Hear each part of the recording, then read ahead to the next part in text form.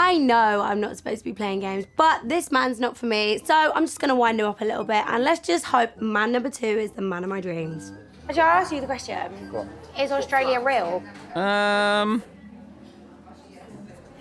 can it be 24 hours away and we're all like on the same planet? Like, how can you be a day behind? Like, are they time travelers? Like, it doesn't make sense.